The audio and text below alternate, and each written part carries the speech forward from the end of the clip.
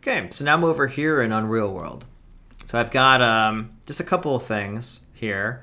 I have a material for the metal and a material for the glass, and then the level that it actually is. These are just regular textures for the color and roughness for the metal. If we look at the metal material, there's not much to it. Again, just a color and roughness. Easy. The glass is more complicated, but you know, you can copy a glass material from Unreal's defaults and stuff. It doesn't really matter, but this is the one that I'm using. Either way, they're not set up to do the VAT stuff. We're going to do that together. So go to your export folder here for train time or whatever. We've got the VAT glass and VAT material. So bring them, just drag them over. That's going to be the Fbx files and the texture files. So right now it's asking about the Fbx files. So click reset the default or whatever. We need to change a bunch of these options. And the best way to do it is if you go back to Houdini for a second, click on one of these VAT things, go to real-time shaders, and then Unreal Engine content plugins and guides. If you click that, it will bring up this folder, choose one of them, and go to VAT Import Settings Guide. This is what we're interested in, Fbx Import Settings. That's what we're doing right now. So first, turn every toggle off. Fair enough. So boom, boom, boom, boom, boom, boom, boom. Make sure you got these, you know, things actually open. So make sure that you're seeing everything. Turn everything off.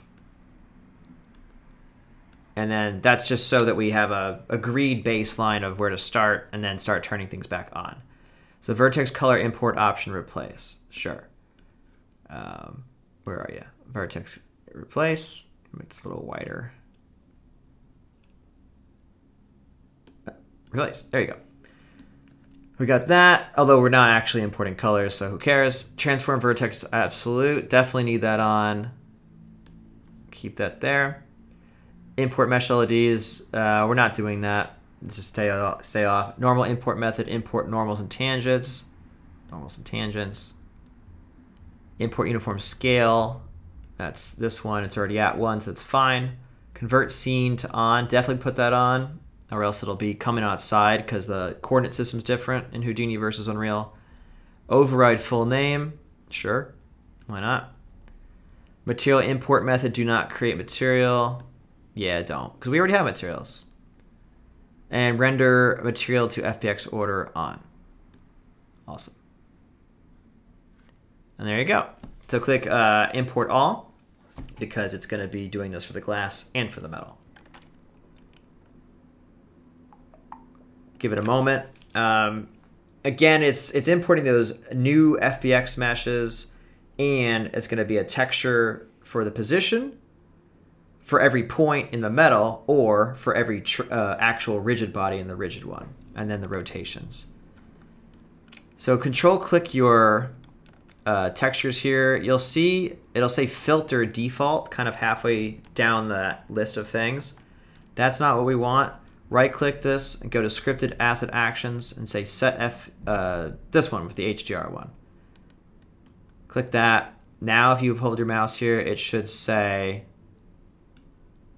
I feel like it still says the wrong thing. Well, let's try again. I've had this happen before. HDR. Well, it's supposed to change it to nearest. Yeah, there we go. I said to save it. Weird. So it's set to the nearest, so that's correct. Now let's just drag our train in there. And I'm just gonna put it at 0, 0, 0. That way we can also drag the glass in, put that at 0, 0, 0. So there's our old friends. So I can say, let's go back to the tutorial area here. So on the metal, we can put the metal material. There you go. You know, it's pre-textured. And then put the glass, click the glass, put it here. And there you go. It's glassy. We can see the edges of the broken glass. What you would probably really want to do is have an unbroken version also that you could switch to, but we're just gonna, for the sake of time, we're just gonna keep it like this for now. So there it is. Now there's no actual VAT stuff set up yet. So we need to actually enable this stuff to read the textures in these folders here, these guys.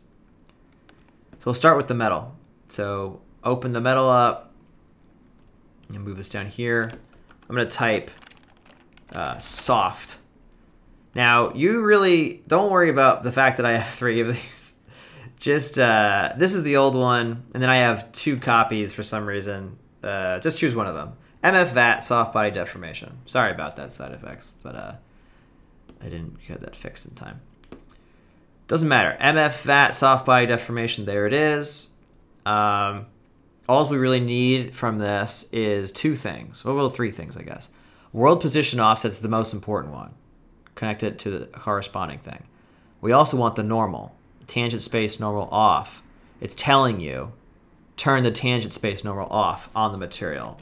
So type in tangent, and there it is. Tangent space normal off. Because it's going to handle that itself over here. And then also we have all these custom UVs down here. Just, there's 4 of them. So type 5 actually over here. And connect 4 to 4. 3 to 3, and so on. And that's it. If we had a normal texture going in here, because here I only have color and roughness, if I had a normal plugged in here, you need to unplug it so that this can go here, and you need to plug it in here instead. Well, we're going to do that for the glass, actually. So save that. Now, it's still not enough to do anything, except make it compile some stuff. In order to plug in our actual textures, we need to make a material instance. And the material instance will have slots to do it. Okay.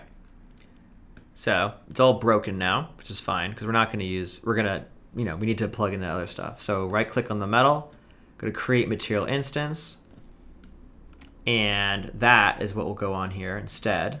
It's still broken, because we still haven't actually hooked anything up to it.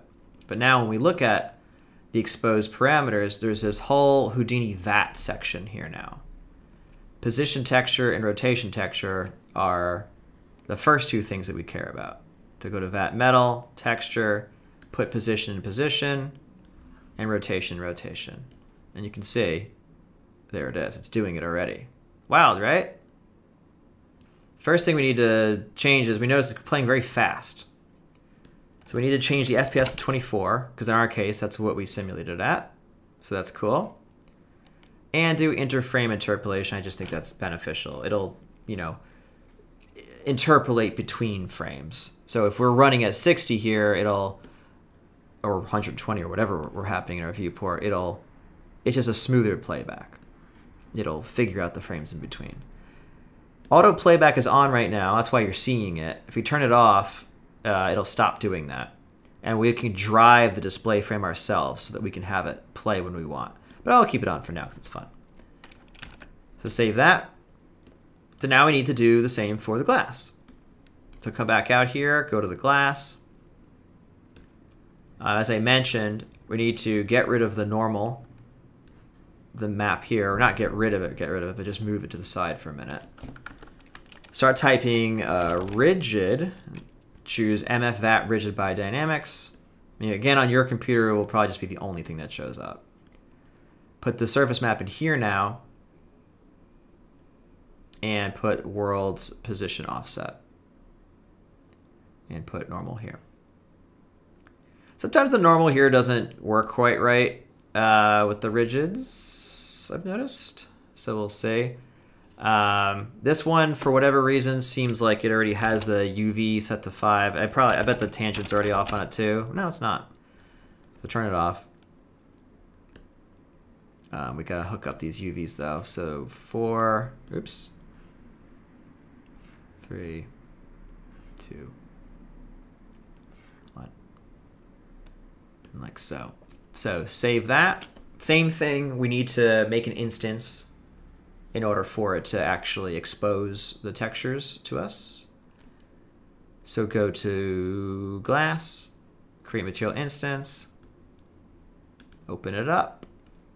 Here's the Houdini VAT stuff again. We're going to want the auto playback one, the playback speed, or not the playback speed, the FPS one, the interframe interpolation one, position, and rotation.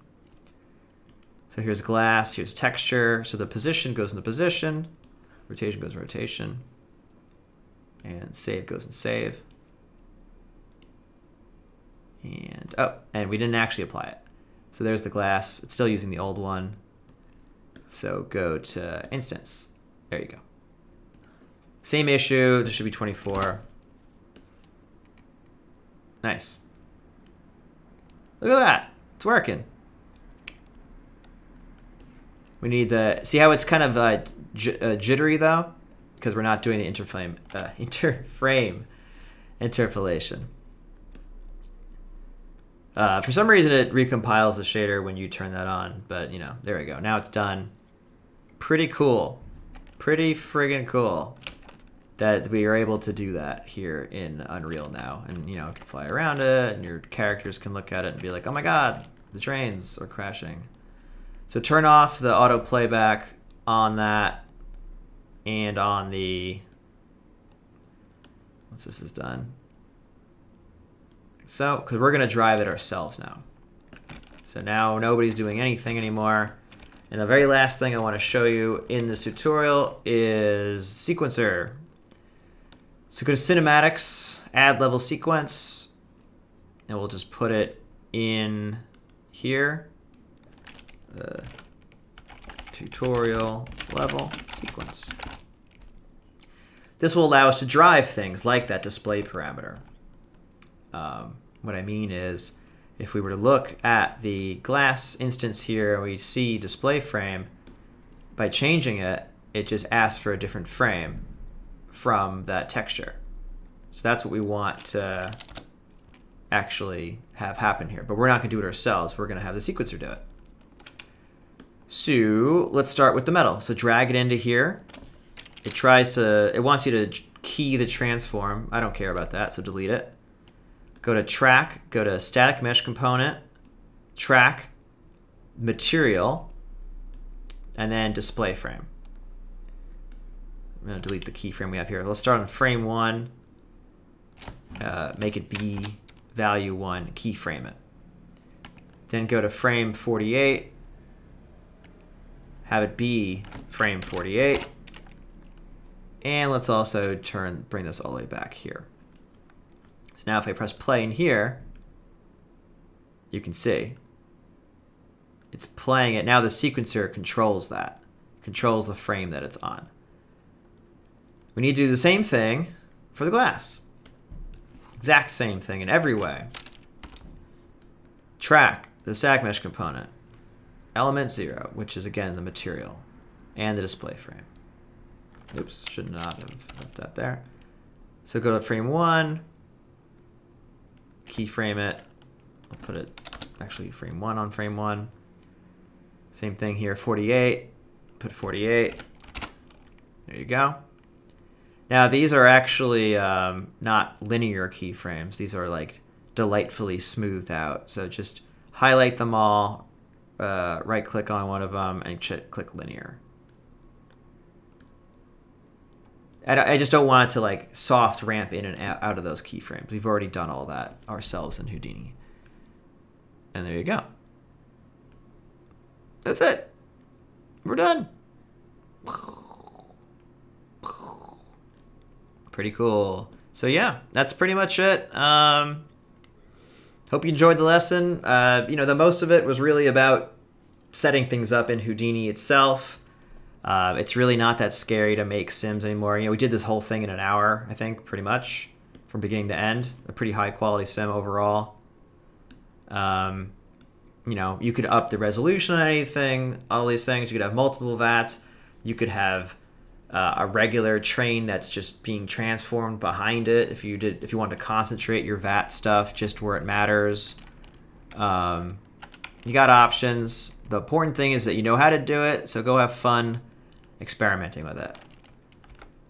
And that's it. Goodbye.